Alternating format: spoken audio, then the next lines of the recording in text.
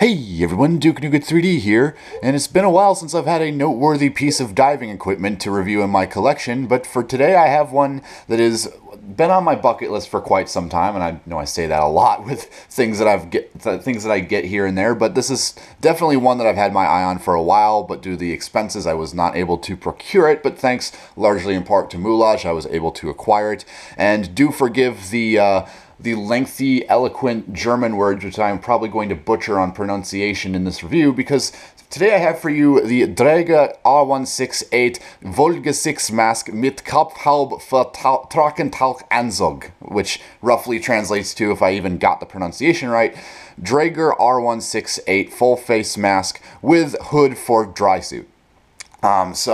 Don't have a really big history on these. The R168 series masks were Dräger's spiritual successor to the previous R60 mask, which was already well famous by that point, and the R60 was notable for its very high buoyancy level. It was essentially a giant pocket of air inside the facepiece, and it did not have any internal provisions to perform the Valsalva maneuver to equalize pressure on the ears due to water pressure, and there was just a lot to improve. It was not a very modular design, and any modifications for microphones and other accessories had to be done at the factory, so this was the next step up and was a means to sort of modify off of the R60 principles while making it a more modular design. What the R168 improved was, for the main thing, there was no internal dead space inside the mask. There was or at least there was very little of it compared to the R60's like large triangular bubble of air inside. The vision was improved by bringing the lens closer to the facepiece. It had two ports on either side as a default, which could be unclamped and switched out, I presume also at the factory, but nevertheless it had the ability to without cutting holes in the rubber. It also provided a provision on the front for a standard two-hose regulator, or single hose possibly, I'm not entirely sure. This also had to be cut. This is the one portion of the mask that had to be cut in order to fit a regulator, and I will go on a limb and say that these cannot fit standard US scuba regulators. These are only for Dräger ones, which had a wider spout, I am told. It also had a more comfortable 6-point harness arrangement, which was more easily adjustable, and other than that, it didn't improve too much else. It used a lot of the same accessories as the R60, such as the PA38 regulator, which you see here, which my example of this regulator has been modified with a standard US first stage scuba hose, so it is completely compatible with all standard US diving equipment, but it is obviously 40mm DIN threaded or NATO threaded, whichever you prefer to say. So that is another thing that remained consistent from the R60, is that this mask is also 40mm DIN threaded, so it can just as easily thread onto standard gas mask filters, but it does not have an outlet valve, being that it is for a Dräger regulator. So I wouldn't do that personally, or anticipate buying this as a gas mask, because it is not a gas mask, and with the $300 price tag on these, I don't see why you would want to, spend that much for that when you can get something like an Avon C50 or whatever. But I'm getting into points that shouldn't even need to be made. So first thing I'd like to mention, or actually before I get into the review, I should also mention that the German Navy extensively used these, as did the Dutch Navy, and in fact everything here is ex-Dutch Navy, although it is exactly the same as the ones the German used. So I don't know if any other countries' navies or militaries use this mask. It was a very popular mask like the R60, so I would not doubt that a bunch of other nations would have used this mask, or at least purchased it commercially from Dräger, because I do believe these were available commercially.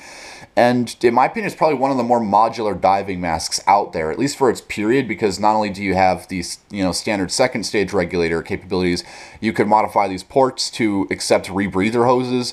Obviously you had this port on the front that you could cut out for using a standard mouthpiece second stage regulator, and there was a variety of accessories regarding the lens that you can change out, but I'll get into that in a moment.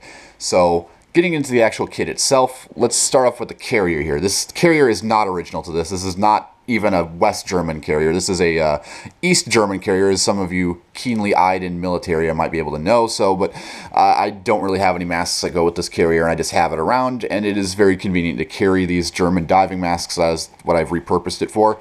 In here, the seller that I bought this off of was kind enough to provide a spare head harness. So this is what getting a good look at what a spare head harness would look like new in the packaging, with the you know, the serial codes and labels and whatnot. So not too much special to mention about that. And let's get into the actual face piece itself, which I'll probably remove from the hood and just kind of go in depth. I'll probably remove this regulator first, because this is going to be a big pain in the ass to have to manipulate. And if you want to know more about the PA38 and just the PA style regulators in general, you can go ahead and check out my R60 review. I'll leave that down in the description as always. And pretty typical, as you can see, it's 40 millimeter, fits onto standard DIN threads, has a purge button in the center. Not much to say about it. As I've mentioned before, I've modified this one with a standard US scuba hose, so it can fit on any American first stage regulator. And I also forgot to mention the dust cap for the regulator, which just screws on like so. So nothing special to mention about that.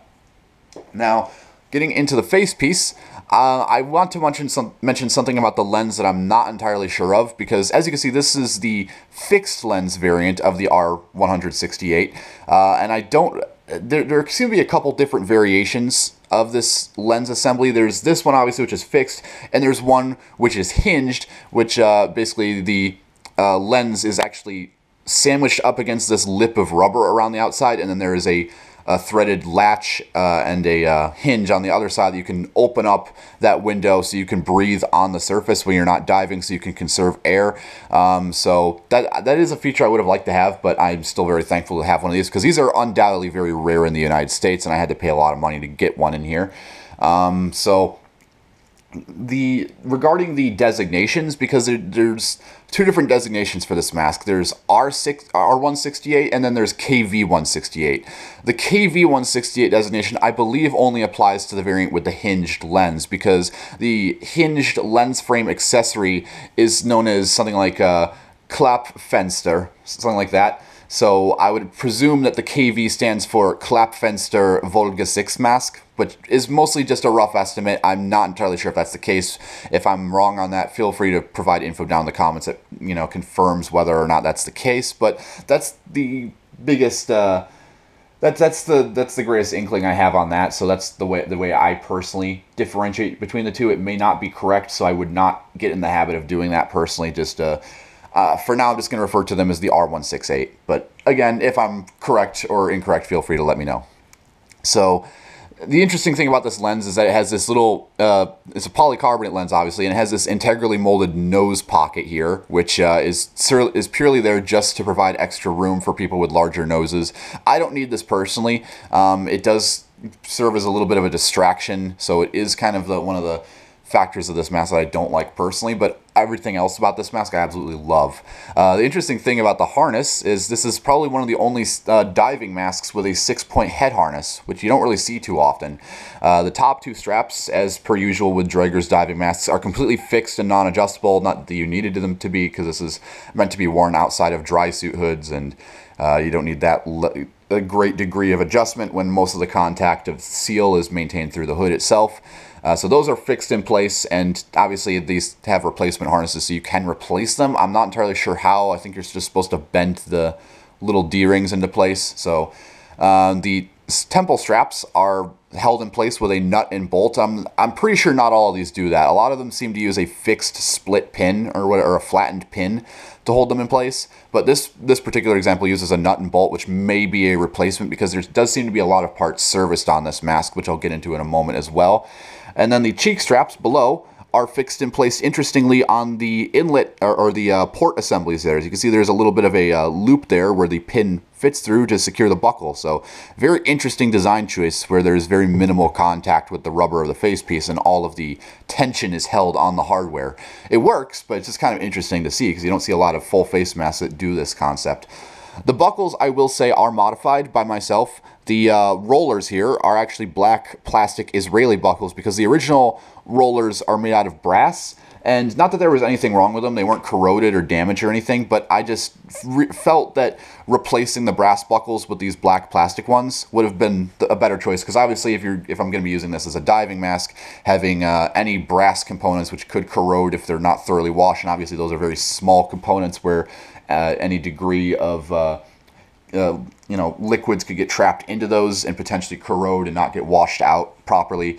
It's better to have more plastic pieces in this case. So I just felt the creative liberties and had to do that. I can switch it back at any point, so it is a non-destructive, non-invasive modification, just putting that on the record. But it makes no difference really, because it's the same mechanical principle. It's the same type of roller. It's just this one's made out of plastic. The originals were made out of brass. So it's basically like an Israeli Model Number 4 harness, because obviously the Israeli Model Number 4 masks were cloned from the Dräger Simplex. So it's just your typical Dräger style buckle where you lift that tab and it loosens it, and you just pull on the end of the tab and it tightens it. And this is this is way more advantageous than the older R60 buckles, which were made entirely out of a spring-loaded brass, and it was just a pain in the ass to adjust those. It was probably the stiffest buckles that I've ever dealt with on a full face mask. Meanwhile, these are just a breeze to operate, just like a gas mask, really.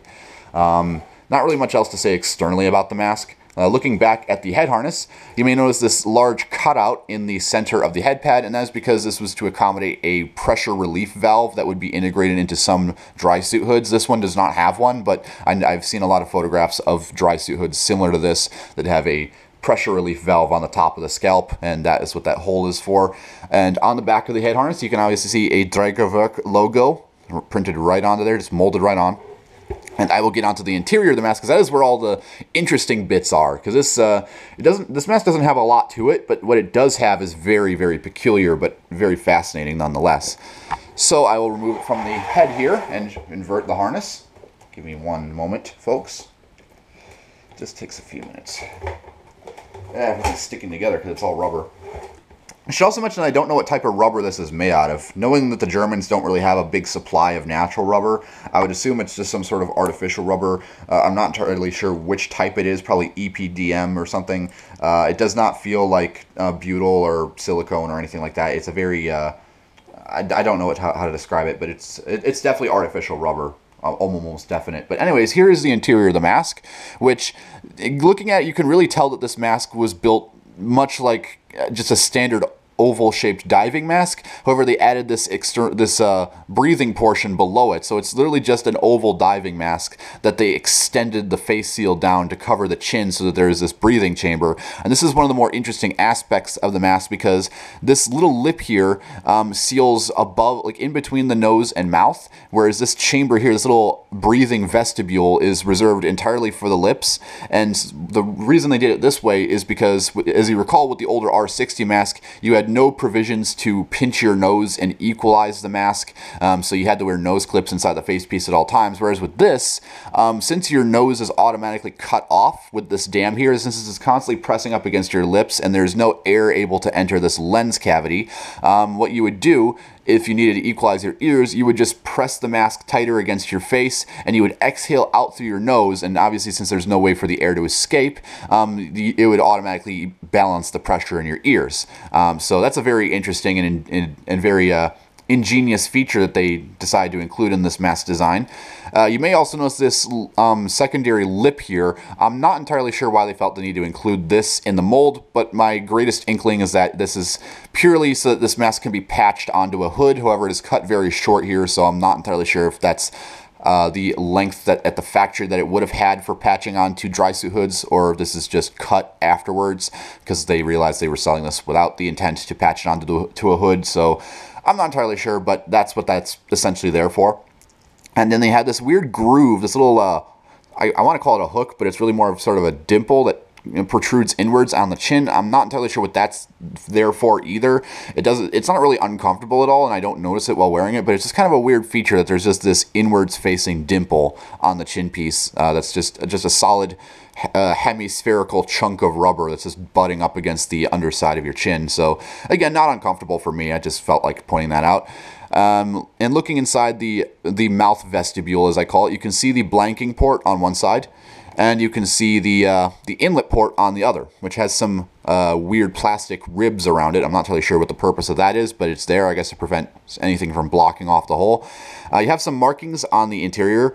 In the mouthpiece port, if you were using this with a regulator, you see a stamp here that says T40 444, probably a serial code or something. And then below that, you have the manufacturer's date clock roundel, which I'm not entirely sure if the camera will pick up properly, but that says number 5, which could be a month of the year, could also not be, but the date for sure, the year of manufacture is 1992. So this is a very late manufactured mask, considering I assume that these were introduced in the late 60s, early 70s possibly, but very popular mask that definitely saw a lot of service.